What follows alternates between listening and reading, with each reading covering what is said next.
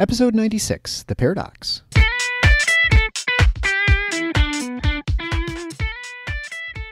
Welcome to The Paradox with your attending, Dr. Eric Larson. He is a practicing anesthesiologist and clinical assistant professor at Michigan State University College of Human Medicine. Listen in as he takes you behind the scenes of what practicing medicine in today's ever-changing world is like with another doctor. The Paradox is a fun and accidentally informative show for physicians, patients, or anyone who has ever found themselves in a waiting room.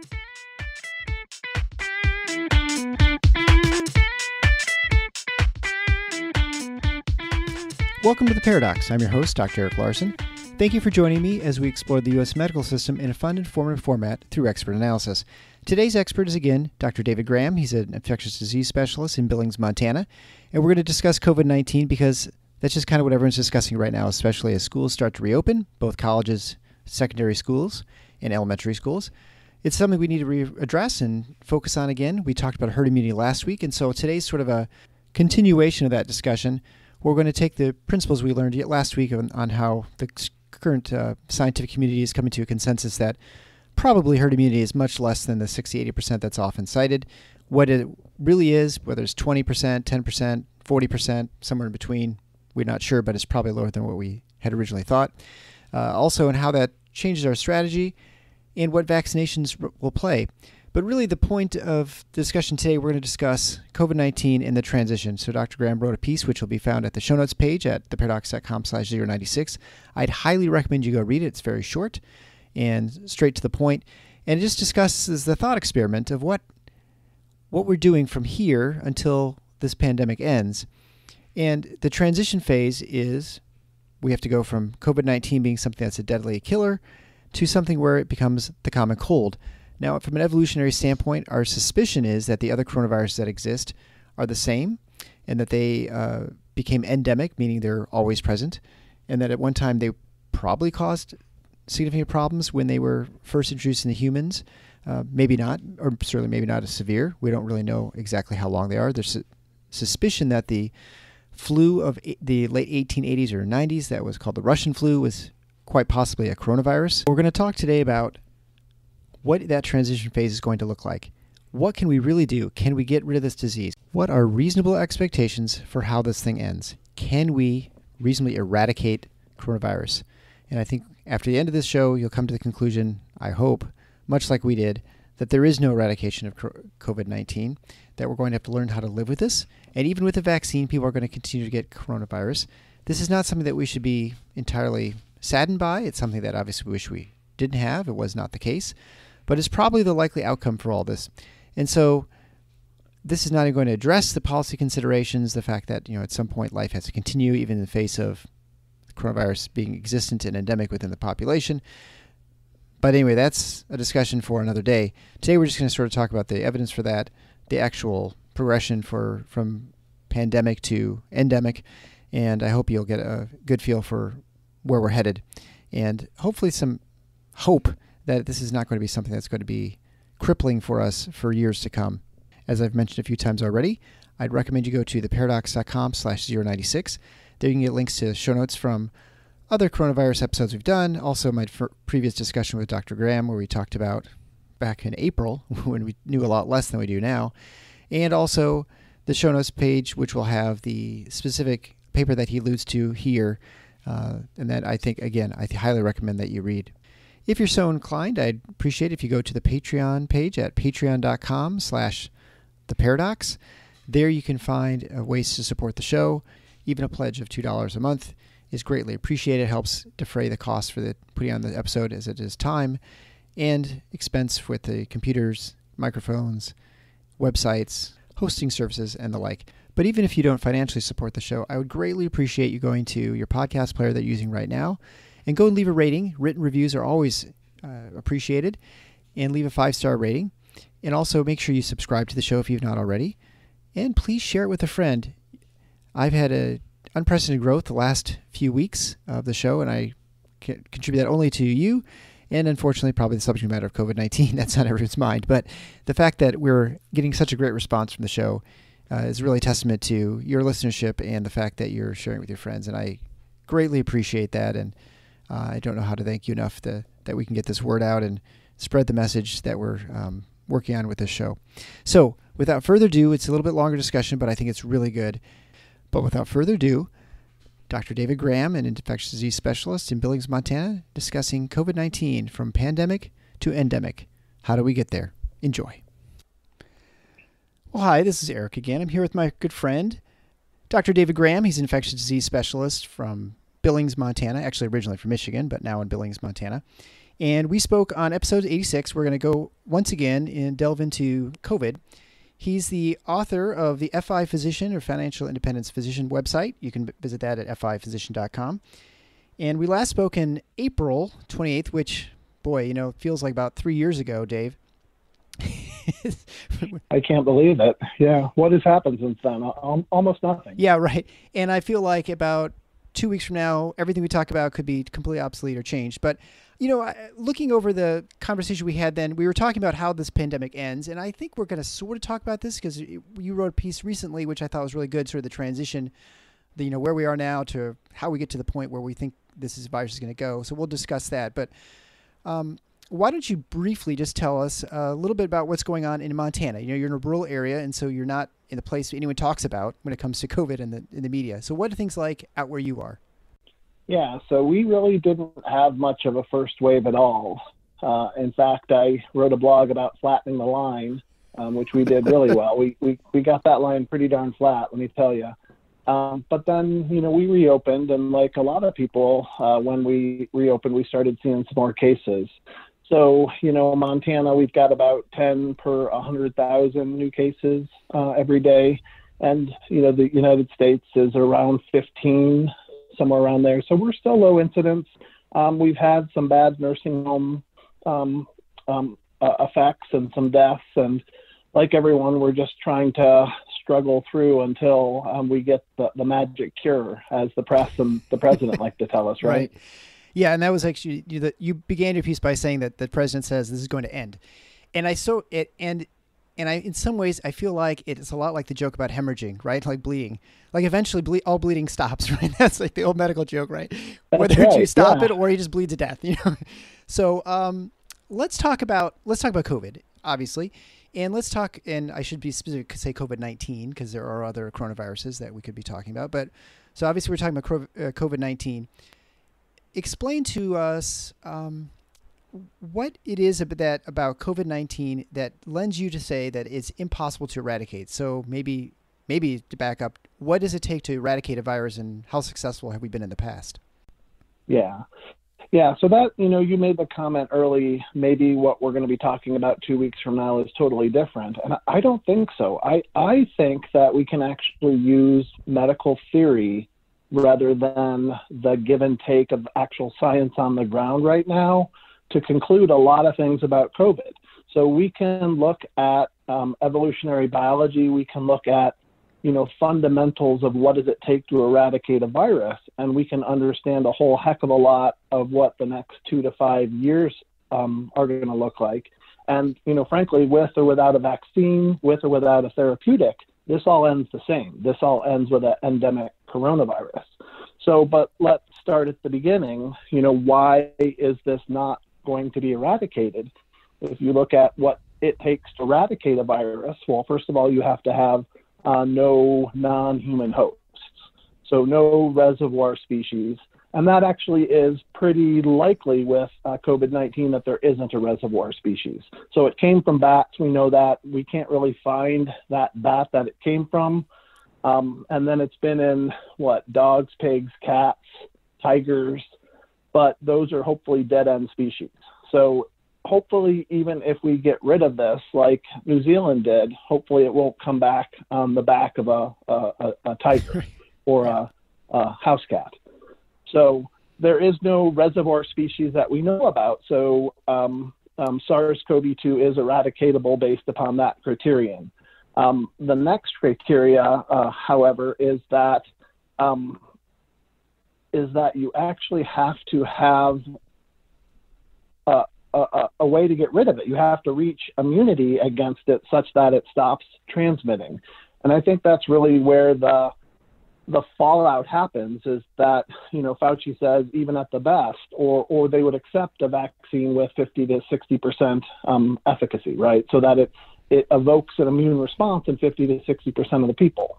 But frankly, if we look at the other coronaviruses, there is no long-lasting immunity, right? So with every other human coronavirus we've had, you are susceptible to getting reinfected by this.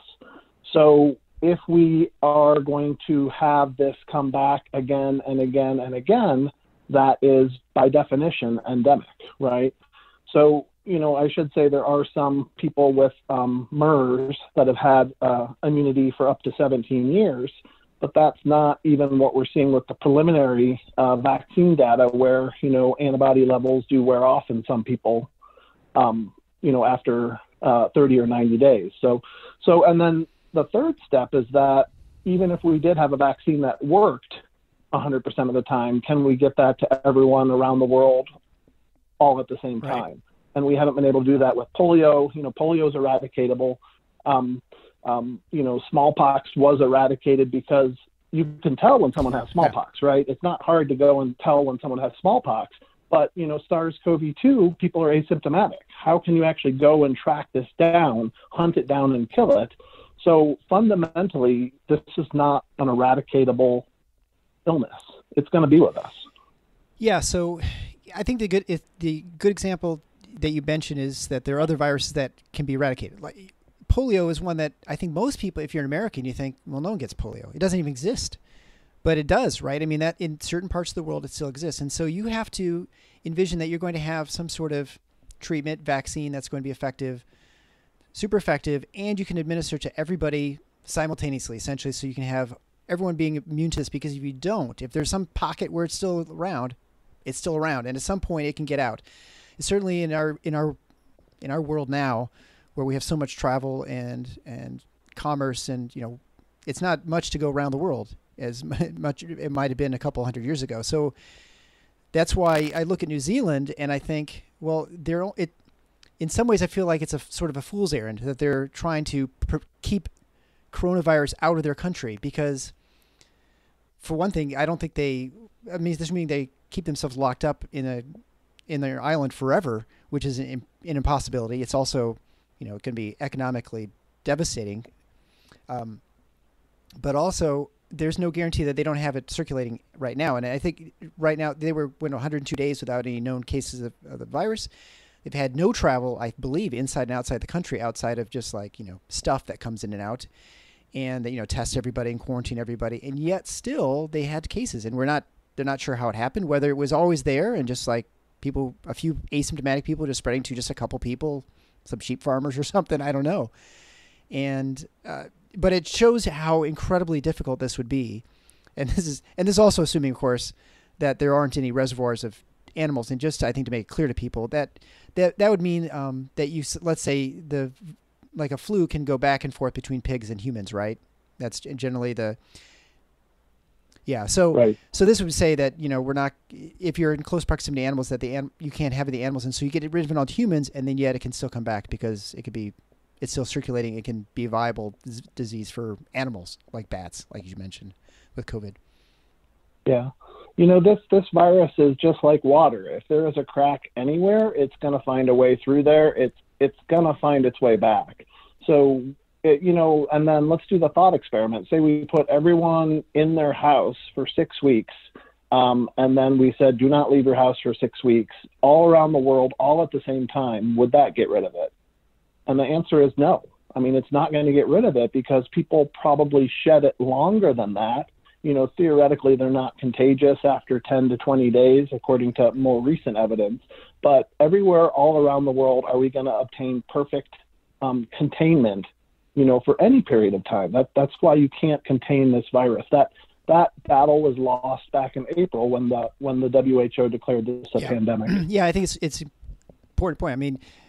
It's to imagine locking people up for 7 days, much less 6 weeks, and you can. And all it takes is one person who, for whatever reason, that they just aren't able to clear the infection, yet they can get people infected at 6 weeks plus 1 day or whatever. Right? That's the whole point. Right. And then you're back at the start again. You have the contact tracing and whatever, but again, you've got to have all that stuff in place.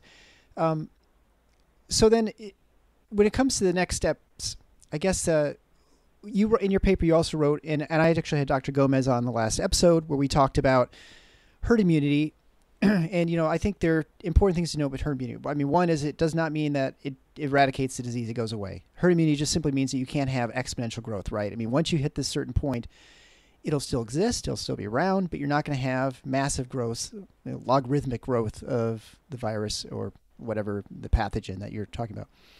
And she suggested that instead of having the traditionally believed 60 to 80% you need of people infected or have some sort of immunity either through the vaccination or through a prior infection, that you can actually have a herd immunity threshold much, much lower, because everyone has different levels of susceptibility to the virus, whether that's because they've been infected by similar coronavirus or something else. We don't really know, I guess.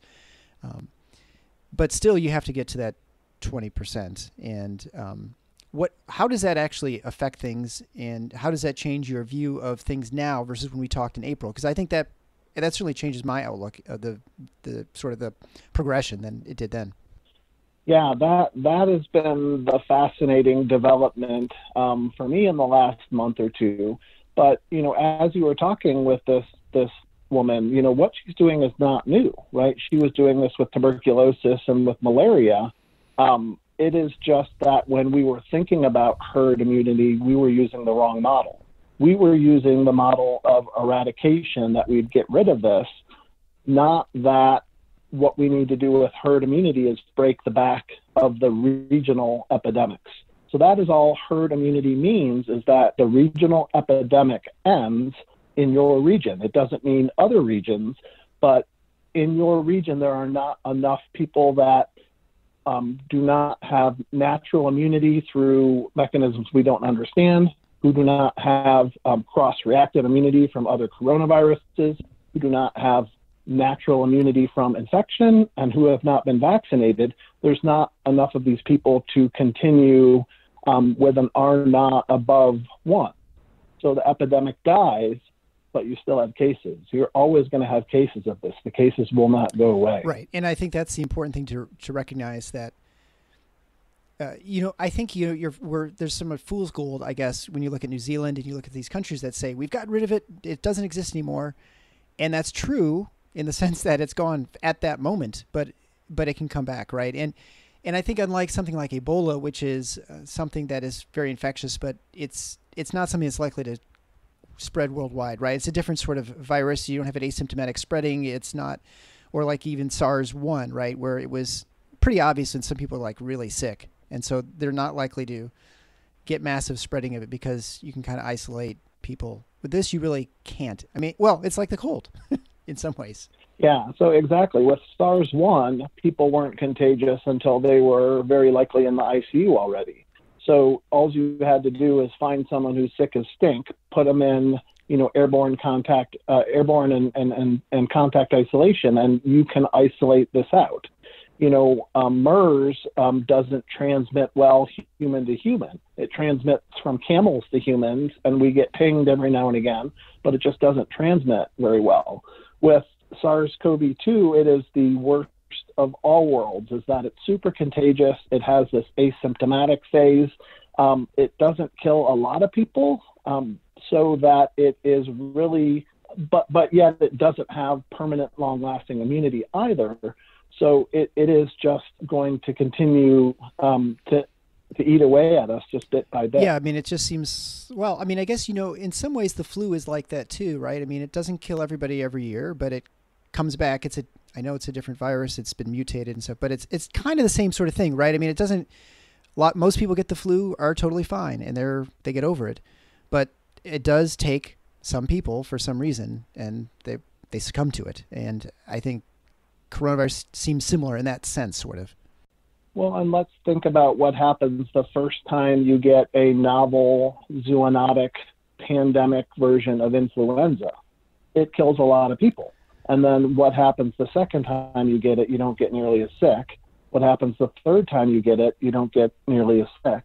So that's actually what I'm thinking is going to happen with SARS-CoV-2 is we're going to get it, and most people aren't sick, unfortunately, with comorbidities, with age, with a social disadvantage. There are issues with morbidity and mortality. But then the second time you get it, or if you get a vaccine and then you get it, the virus 2 years later, it'll be much more like the common cold. So this is evolution from killer to common cold. This is what we're going to see. This is what the science theory tells us is going to happen. We don't need papers to tell us that this is what's going to happen. This is the inevitable consequence of evolutionary biology. When you're talking about that, I'm trying to see the progression, because with the coronavirus that we have now that are endemic, there are 4, I believe. It's entirely possible that at one time they were killing lots of people initially, and then it mutated slowly over time into a point where it became more benign. Do you see this as mutating over many years, and then it becomes so even with people who are children now who for whatever reason they get exposed to this coronavirus, then when they first sort of get the coronavirus and get it, that they will have a more benign reaction because the virus will have sort of softened by then? Or do you think it's always going to maintain this sort of veracity of taking people out like it does right now? Right. That's a super interesting question. I think we talked briefly last time about evolution towards benignity. And in other RNA viruses like HIV, we actually do see that the population, at the population level of the virus, there is a change in the genetics. Thus, HIV did mutate from a more virulent form to a less virulent form. HIV is interesting because it's not a virus. It is a cloud of semi-related pseudoviruses. There's such a level of mutation with HIV that there is no HIV that's HIV that's HIV. So very easily you can see if one version kills everyone off and the other version leaves you asymptomatic for 10 years to spread it, which version is going to spread. Now, with SARS-CoV-2, it's also an RNA virus, but it doesn't have quite the messiness and replication that HIV has. I don't know that we have to evoke an actual evolution of the virus. The virus doesn't have to change. What has to change is people's immunity against it. So that's what's going to happen. Is right now there are some people that are non-susceptible to this for reasons we don't understand. A lot of kids under 5, they just don't get this, okay? I don't know that we understand that part of it. But then add to that this pre-existing cross-related immunity from other coronavirus species. But then also, when you get this, your immunity wanes, but you still have memory T cells. You still have some memory of fighting this virus off. When you get it again, it's just not going to be as bad because your immune system is going to kick in. So it's going to evolve to be more benign because its hosts will become relatively and immune. And that immunity would also pass down from mother to child as well. Is that right? In some level? Well, sure. So if there is some circulating immunoglobulin, the mom can pass it through the placenta, and then there are some IgAs against this as well. And certainly there are considerations from 0 to 6 weeks and from 6 weeks to 6 months that are different than, when I say less than 5 years of age. I should be really careful to point out that newborns are different with this disease.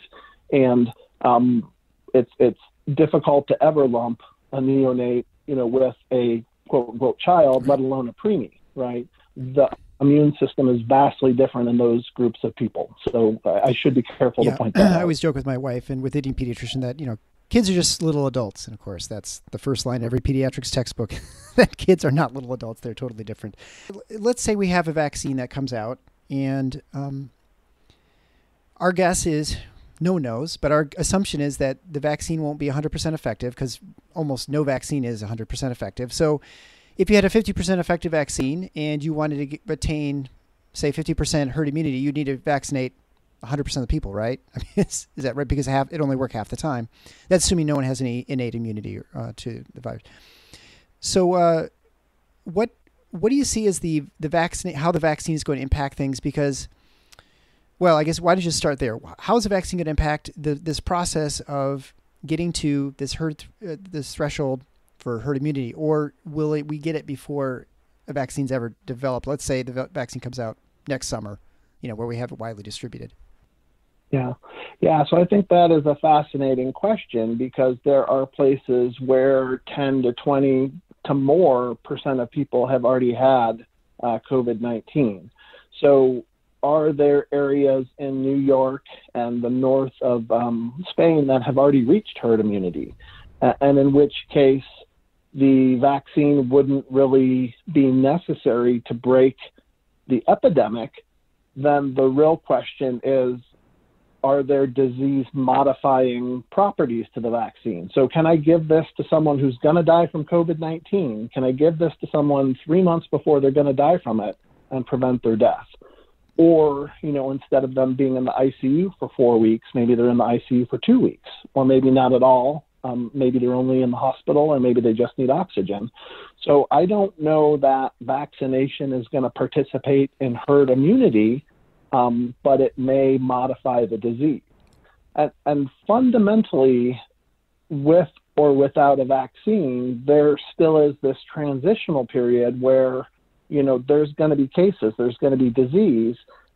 And what we need to focus on is what mortality during that time. So I know it's sad that people are going to die from this. And the real question is, looking back, 3 years from now, 5 years from now, how is the expected mortality different because of COVID-19? So will the vaccine work in the folks that are at the highest risk for mortality? That's honestly going to be the question that I'm looking for with vaccines. In discussing this too, just think about it now. If you're looking at, our assumption is that people who are young get over this and they actually don't have significant morbidity or mortality that we know of. Certainly mortality, but morbidity, we assume there aren't many long range effects that people are afflicted with from a pulmonary cardiovascular standpoint. We don't know this. It'll be years before you actually would know this, and whether you could actually figure out, it'd be, I think, fairly difficult. But assuming that young people do well, it almost would make sense in some ways to have a strategy where you say, well, let's let young people circulate, get this, or get the vaccine. In this case, maybe the vaccine. But if young people end up getting this more than old people, then we'll achieve herd immunity. We'll decrease the transmission of this virus, and our mortality rate will significantly drop, even though we may have just as many cases we had before. And overall, we'll have done better in sort of getting through this than trying to get herd immunity while we're using people who are elderly, right? I mean, because I feel like that 20% maybe initially in, say, New York or Spain or Northern Italy or Spain might have been reached a lot of times by people who are elderly, because we didn't know how to protect people who are in nursing homes. And so that maybe you could hit the same level with a younger population, have the same results, but with way less mortality. Does that seem reasonable? How dare you, Eric? It is entirely reasonable. I mean, let's take college kids and let them do what college kids want to do. Let's take them, put them on the campus, shake and stir, leave them there for a couple months. And frankly, we should not be doing asymptomatic testing on anyone, because those are the people that, if there is a benign version of the virus, it's the people that have the asymptomatic disease, that are going to have it. So we should not be. It's hard to say, because there are always bad consequences occasionally. Like in athletes, we're starting to hear about the rare cardiomyopathy. We hear about the inflammatory syndrome in children. So it's just hard to say, let this happen, let people get cases. But, fundamentally, do you want to have this cause a risk factor for the vulnerable folks for the next 5 years? Or do you want to shorten it up and have it, have nursing homes in their bubble wrap for 2 years instead of 5 years? So, yes, we need to have cases. This is a benign disease for most people, but there's always the caveats and the people that are going to hate you for saying that. Well, let's look at the United States. I mean, when you compare the United States to most countries in the world, we've done the worst. We, in many ways, have done the worst. I know there's some small isolated countries like Belgium. Have we? Belgium. Well, I mean, this is the argument made, right? That from a mortality standpoint, the United States, and from a case standpoint, the United States is way worse than many countries in Europe and Asia. Right. And who has been making those arguments, Eric? It's been the media. And what has the media done for this? I mean, the media has been the worst part of this outbreak. They've caused more death and disease than the damn virus has. So, and I don't like saying we've done the worst, have we? Because we might be closer to being done with this than everyone else that's done better than us. So I don't think we can say what's good or bad now. We have to look back three years from now and say, who had less morbidity, who had less. Certainly we don't want to overwhelm our healthcare systems, right? Given. Certainly we want to protect our vulnerable people. But after that, if you have, 25 cases per 100,000, rather than 5 cases per 100,000, what's wrng with that? Why is that a problem? Why is that bad? Yeah, I wasn't actually going to disagree with that, except to point out that, when you look at the numbers, the United States is much different than, let's just compare it to New Zealand, because I think, everyone's holding up New Zealand as the ideal sort of containment strategy for COVID-19. Again, sort of along your point, how does the ending look for both countries? I mean, are we looking at the same amount of people have to get it? I mean, you're still going to have 20% of New Zealanders get COVID at some point, or is it reasonable to say if we had a vaccine, let's say by summer, where it's widely distributed, or maybe even spring, let's be super optimistic that we have a very effective vaccine available by spring, that would be the way around, because that's sort of the argument, right? Like if we want to hold off as long as we can in order to get to a point where there's a vaccine. And once we get the vaccine and we massively distribute it, we get it to 80% people take some vaccine that's, let's say 50% effective, which would give us a herd immunity 40%, let's say, right? Which should, according to, some of these models, that would be adequate in most areas to get you to the point where you at least don't have exponential growth. You still have COVID, but not as much. Would it then be seen as wise what New Zealand has done versus what the United States, where we've sort of taken on the chin at least initially? And tell me, do you think you could get Americans to do what they have done in New Zealand? No. So, we have to deal with the facts as they are on the ground. If I could wave my wand and figure out how to get people to behave, well, then I might work on obesity. I might work on smoking. I might work on diabetes. I might work on our, disparate healthcare system, that the reason why we have so many underserved people in this country, those are the reasons why people are dying, is because we have really sick people. New Zealand doesn't have sick people like we do. Moreover, let's look at the next step. So say that you do vaccinate all of New Zealand, it's really only, 30% of those 75 and older that are dying from this, right? It's folks in the nursing home that are causing a lot of the excess mortality now. So are those folks going to respond to a vaccine? The very folks that are going to die from this, are they going to respond to a vaccine, or are they going to live in bubble wrap for the next 5 years? And is that living? Because it's not, even if we vaccinate everyone in New Zealand, there's still going to be cases. It's not going away. You're going to get this. Yeah, and I think that's probably the important point, right, to recognize that even if you vaccinate, you're not going to have 100% effectiveness. Most vaccines don't work well for the elderly, right? I mean, it's better than nothing, like getting the flu shot for the elderly. But to help the elderly the most, you need young people getting the flu shot, especially kids, right? The ones who are the biggest vectors for flu when it comes to spreading flu. And going to see grandpa or whatever. This is like a thought experiment in many ways, our discussion, because we're all operating in the fog of war. We don't really know how this virus works. We don't know there's so much that is unknown about it. And I think there's so much fear that is clickbait for both the media and for politicians.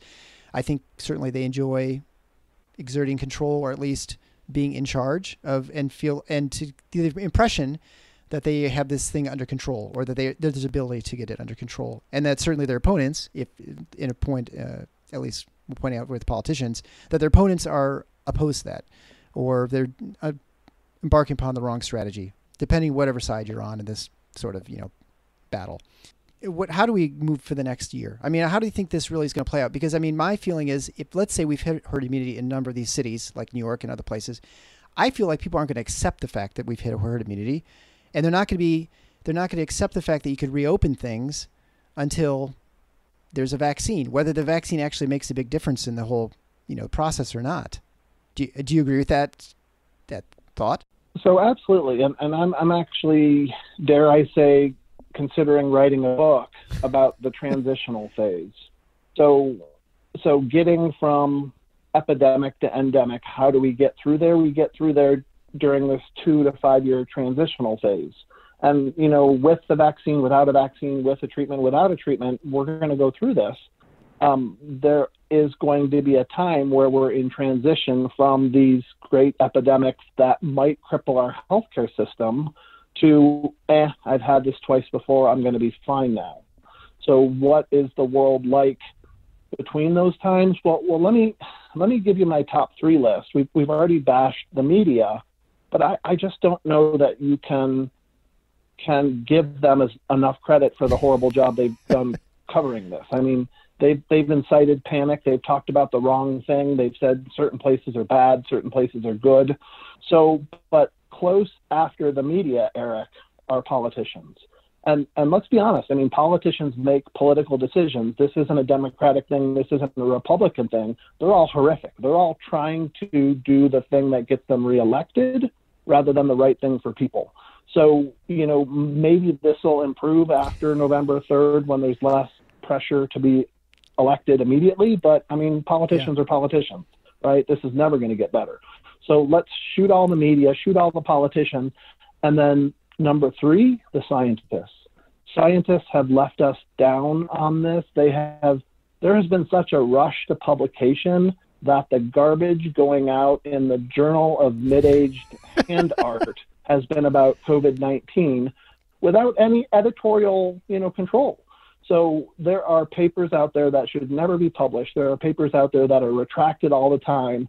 Something like 80% of the case reports are from China, which has less than, 0.6% of all the cases.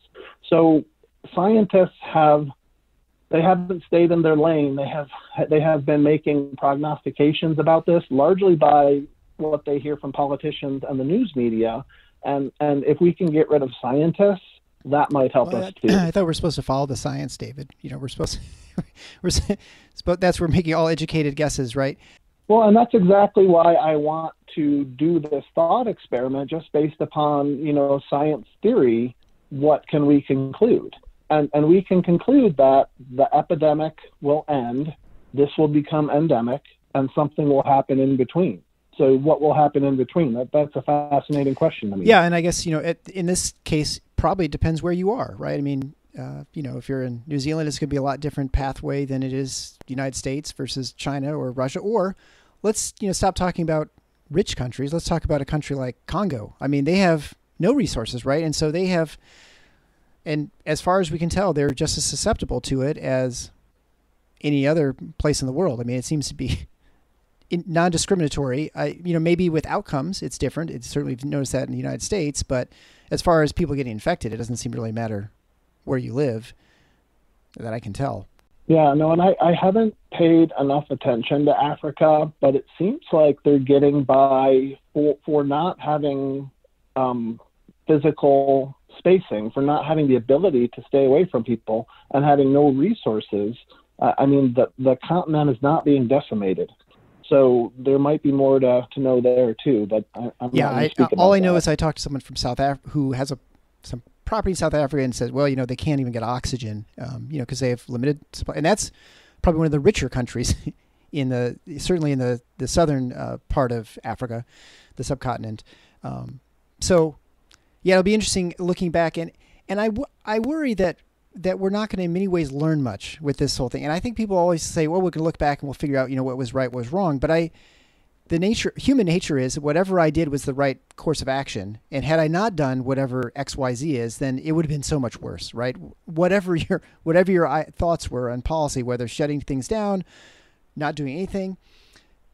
And that sort of brings me to, I think Sweden's a really interesting case because that's always used because it's a Western country. It's had a very different policy generally, as far as I can tell, from the rest of Europe and from the Western world.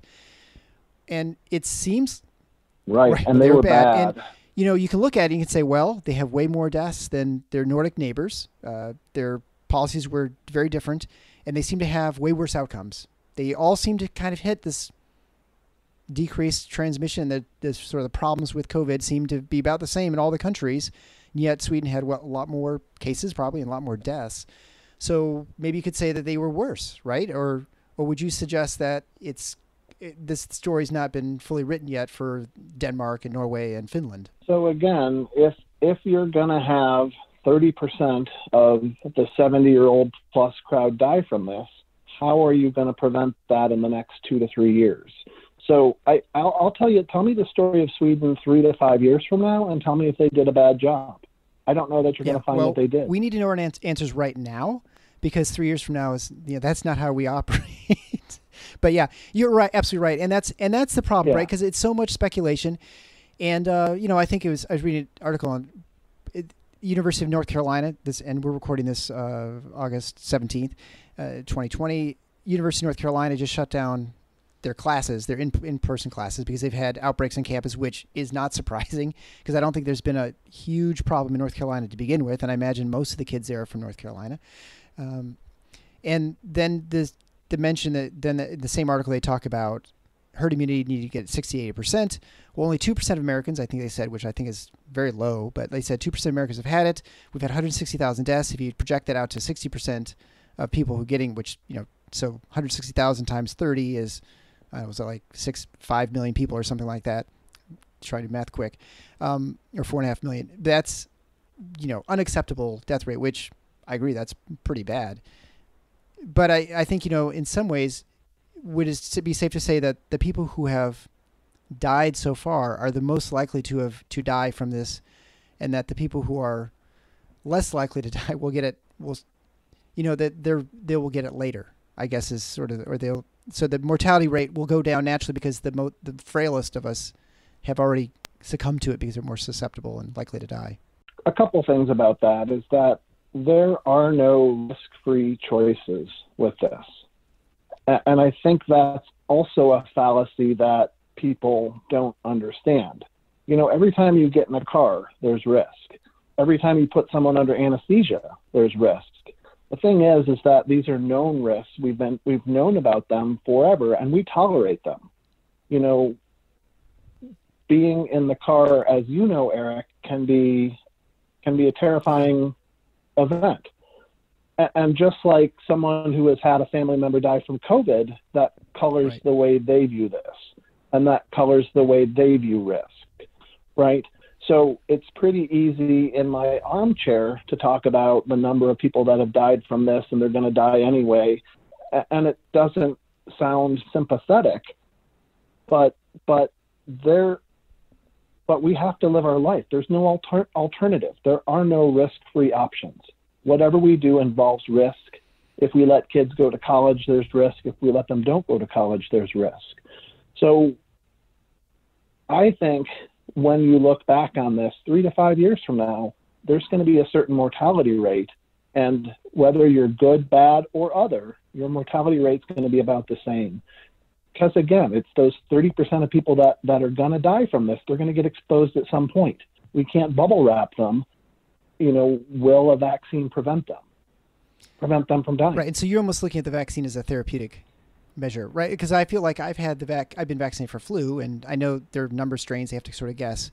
But when I will get the flu still. I've gotten it, and I don't get quite as sick as people who haven't been vaccinated, and yet they're sick for like weeks, and I get sick for a couple days and feel terrible, but I'm no worse for the wear, I guess, in the end. Yeah. So disease modification is kind of the best that we can hope for. The other argument right now is that people say, well, along to your point, is what's the point of living if I have to live hidden away in a cave? And I saw someone mention somewhere, why would you send your kid who's immunocompromised to school because, all this is going around because they've had a transplant, let's say. And then, of course, the response is, well, the reason they had a transplant is so they could live. Recognizing that, of course, there are risks in life. I mean, you don't take you don't go skydiving without a parachute, but you also have to, get an airplane occasionally. And so what do you think about that? Is sort of like people want to go, say, the most important thing in their life is performing, singing, whatever. Can you tell someone to not ever do that again for 2-3 years? I mean, I look at my son, he's in a choir. Well, once in a couple, probably less than a year, his voice will change and his career as far as a choral singer is over forever. And I mean, how do you address those people and tell them, no sports or whatever? I mean, there's lots of things where you can congregate and do things that are important for life, and that's why we live. Yeah, and which is why we live in a country with 50 different states, 50 different ways of pursuing this problem. Because, if we knew what the right answer was, we could tell you, but we don't. So when the shelter-in-place order ended, thus then began individual responsibility, right? That became the time that we were to take upon our shoulders the decision that, inherent in life there is risk. As we like to say, life is a terminal disease, right? So, last time we talked, Eric, you said I depressed you. Am I depressing you this time too, or are we doing better? No, I don't think so. No, I think we're better. I mean, I think partly. So I will tell you this. This totally has nothing to do with this, but as someone who has been, as people listen to the show, they know that my son died almost exactly 2 years ago now in a car accident, and that's at the end of the show is him singing a solo at a Christmas performance the year before, and I would tell you, as someone who is grieving, because it's a long process, you're always sort of grieving for a while. It was really tough when all you talk about is people dying. I mean, and I can see why like suicides go up. I can see why people have so much difficulty dealing with this, and there's anxiety's worse and depression. I mean, I get that more than I would have before.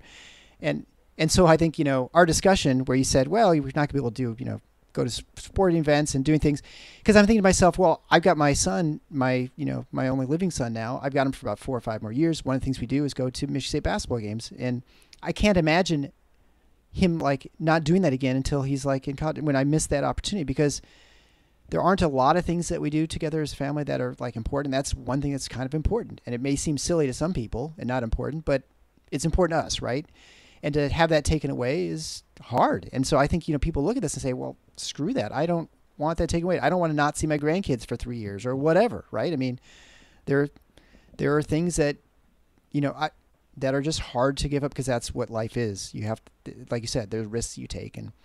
And so I felt like at that time we talked, maybe it was like, well, there's nothing you do about it. You have to not do those things. But I'm at least encouraged and hopeful when I hear that people are not as susceptible as we thought in some ways. And the fact that herd immunity is not going to require some astronomical number that we're not going to be able to reach within 5 years. No, I agree. There's been nothing but good news since then. And then, look at the NBA and what they've been able to do. I mean, they have 400 people there in a bubble, and have they had any new cases? So, there are ways to do things. There are ways to mitigate your risk. But again, you don't want to lose your humanity in the process of mitigating risks. Yeah, and I think that's the answer is you would hope that people could take individual responsibility and individual action to sort of assess risk.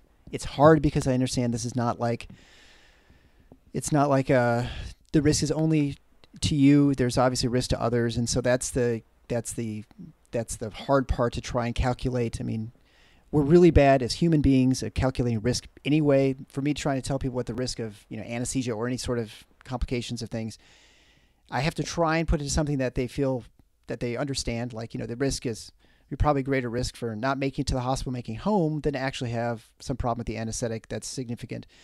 And that people are like, oh, okay, well, that makes some sense to them. But again, it's like, we're not really good at it. And you watch images on TV or in the newspaper or on the internet, and then it gives you a completely skewed idea of what risk is. And then you have your bias, whatever it might be. Like, I don't like lockdowns, or I think are great. And so that sort of skews what you think should be the course of action. What do you see for us then for the next let's just, I don't know what a reasonable projection is. Where do you think we're going to be in December? I mean, assuming there's no conspiracy, like the election is, as soon as, let's say Biden wins and then suddenly the virus is gone, right? I mean, I think those conspiracy theories are kind of silly, but what do you see the United States is? Because that's all we really care about since we're U.S. based podcast. Right. What do you see the United States in December? Yeah, I think you're looking at it. I cannot foresee anything that's going to happen anytime soon that changes anything that's going on right now. So, because here's the thing, is there's always going to be cases. And how many cases do you tolerate? How many times do you need to shut down school before you stop shutting down school? So the great unknown is the, flu and respiratory season. And interestingly, if you look at Australian data, they really haven't had any cases. It's winter down there, and they haven't had a flu season. So is it possible that our physical distancing, our masks, our hand washing will make the flu season not the ginormous risk that we think it's going to be? That would be nice. I'm not planning for it, but what do I see this December? What do I see next December? What do I see the December after? There's nothing going to be different, Eric. This is going to be a slow process, a transition to when you are able to understand the risk of this is just the common cold, but we're still going to have people vulnerable. We're still going to have people dying from this for a long time. So how about that for optimistic? I don't think there's going to be any difference. Yeah. Well, I mean, I think that's generally good because most places it's not being overwhelmed with, hospitals aren't being overrun. And even I feel like places where there are outbreaks, they're fairly short bursts. I mean, you look at Arizona, Texas, Florida, certain cities, which are the most recent ones, California, another one, that it is a big, huge burst, and then it kind of just fades away after a few weeks. And you could say, well, that's because everyone locked down and they hid it and stuff. But I don't think that's maybe that mitigated things and changed things, but I don't think you'd have such dramatic sort of ends to these sort of mini regional outbreaks if it was just the fact that people just started being more careful. I think the virus sort of burns out quickly, but it's still there in like a low level, like a burn, like you say. Yeah, and again, the interesting thing will be to see what happens in New York City now. Are they going to have another wave? Or, is Florida going to have another wave now? Or are they good for a while? So, eventually we're going to break the back of these epidemics regionally, and we're just going to have cases here and there. It's going to be little embers burning sporadically in the forest rather than a conflagration burning the whole thing down. And that's frankly what we want. That's where we want to be. Yeah.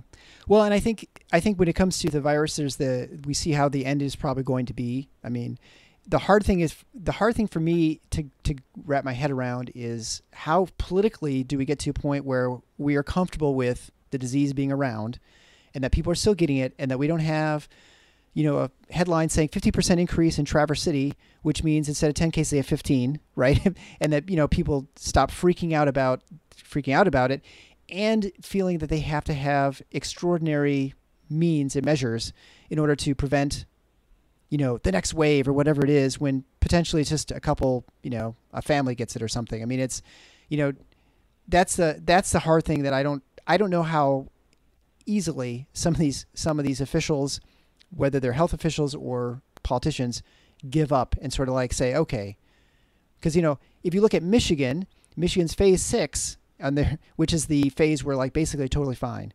If we get to phase 6, it means that coronavirus doesn't exist. Well, I can guarantee you, well, as much as I could guarantee anything, that we'll never reach phase 6. So does that mean we're always going to be in a state of emergency? You know what I mean?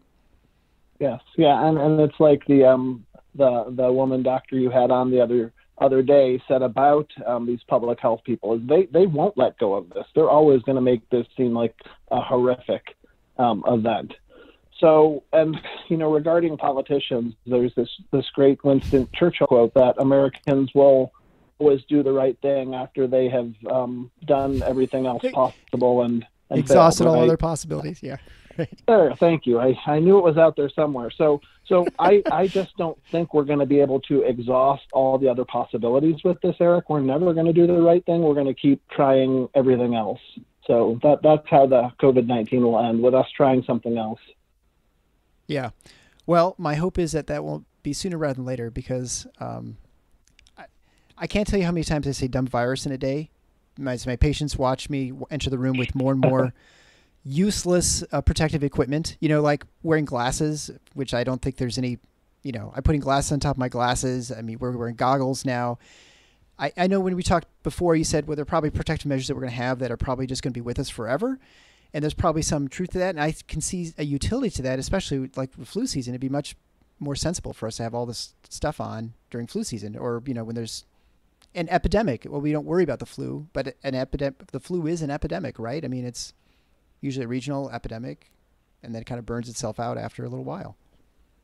Yeah, well, yeah. When you get a change like the 1918 virus coming back again in 2008 and causing a little bit of a stir, things change for a little while, and it's funny that during influenza season we should have been doing all of these PPE things before, Eric. We should have been wearing masks and eye protection, and it was never important to us. So 10 years from now, when COVID is the common cold again, how important will it be for us? Yeah, well, and maybe it's a good survival mechanism that humans have a short memory, because maybe, if you, that may be somewhat protective. Otherwise, you can, living in fear is not healthy from a health standpoint. That's or right. Mental health. And the fatigue that goes along with this pandemic, man, it is tough to deal with day after day after day for everyone. How is it specifically just for you? I mean, you're infectious disease, so I'm sure people are asking you this all the time. And I mean, I feel like infectious disease is just like what antibiotic to use is usually the question you probably deal with more than anything. But what's your role been in the hospital with this, and is for an ID specialist? Well, and I think there's going to be as many answers to that as there are healthcare systems. So and all of us are so different. I'm a big picture kind of person, so I really appreciate I've had the time to think about these bigger things, to be administrative. So my clinical duties have gone down quite a bit, and I am able to look regionally and locally at what's going on and try to help out my community, advising schools, advising colleges, advising churches, not just banging out the antibiotic stewardship, which is apparently all we do according to anesthesiologists. All you do is gas people. So I misunderstand what you do too, right? So I don't actually deny that. So go ahead. So, but yeah, this is, this is a 1 in 100-year pandemic of an infectious disease. How can it not blow the mind of every infectious disease doctor out there? But that said, there's a lot of people banging their head against the desk, just looking at the next study. There's a lot of academic infectious disease doctors that have been pretty useless in the course of this, because again, they're looking for the data to guide them, and the data sucks. Be honest, the data has sucked. Yeah. Well, and I think this is, in some ways, it does relate to viral treatments are not very good, right? We don't have very good treatments for any virus. HIV has been very successful. I think, the treatment for HIV, you don't get rid of the virus. You just you prevent all the secondary infections, and you keep the viral load very low. And that's been probably the most successful viral sort of outside of vaccinations, which prevent virus, the initial infection. But I feel like that's been the biggest success of anything, right, for viruses. Right, and the difficulty is that viruses aren't alive, right? So how do you kill something that isn't alive? Well, viruses use your cells to replicate, so you have to kill you to kill the virus. And really what allowed us to get a handle on HIV is it is a pretty complicated virus with these proteases, with mechanisms of latching on and breaking off that gave us these targets. But really, fundamentally, it was killing people. That's why we developed therapies against it. We actually have treatments that work against the common cold, but what side effects will you tolerate to take a medicine that makes your common cold better? Right? So what safety profile do you need to have to make something that's going to go away on its own better? So, medicines for viruses have been difficult. Give us enough reason to develop medicines. We'll develop medicines, but that may work while people are sick in the ICU. But when this is a common cold, is anyone going to need it or take it? Yeah, well, that's going to be the challenge, right? There's so many challenges with this, but I mean, that certainly, we'll add that to the list of things that are going to make it complicated. Well, I really appreciate the time. I've learned something. I hope the listeners have learned something too. And I think, the takeaway, of course, we're not going to eradicate this virus. It's still going to be around. It's going to be with us. But at some point we emerge the other end, and how we get there is, and what sort of steps we take are going to sort of vary. Hopefully we can talk in a couple months, or something's changed, or there, when vaccines start coming online and we see what's happening. I mean, Russia decided to do phase 3 trials just by releasing a vaccine to its population, which is unprecedented. I don't think anyone's done that, but I guess it pays to be authoritarian. You can do whatever you want. Yeah. But well, I think the other conclusion, Eric, is that we need to get rid of all the media, all the politicians, all the scientists, and especially the anesthesiologists and ID docs. The world would be a better place without them. I've always found that now, infectious disease does not have an ology, right? There's no other term for infectious disease. It's like you're just ID, right? Yeah. You're not an immunologist. I'm the infection doctor. I'm the last person people want to see. No one wants to come to my clinic. I don't know why that is. Well, I'd argue that pathologists may be less desirable than you. But anyway, it was a pleasure talking to you. If you want to catch up with more with Dr. David Graham, you can go to fiphysician.com. The paper that he wrote, and actually your blogs and all probably 2/3 of what you write is actually on finances for physicians and retirement and things like that. And so that can all be found at that website that will be linked at the show notes page at theparadox.com/096. There you can also find our previous episodes we discussed and other things I've talked about COVID, because, who's had enough COVID-19, right? Everyone wants to talk about it even more, but sadly, everyone really wants to talk about it. So that's why we're here talking about it. And it's been a fun puzzle in a morbid sort of way, but it's been sort of trying to figure out how things work, because I think it's something none of us have seen, and hopefully, God forbid, we ever see again. So, Dr. Graham, thanks so much for being with me today. Thanks, Eric.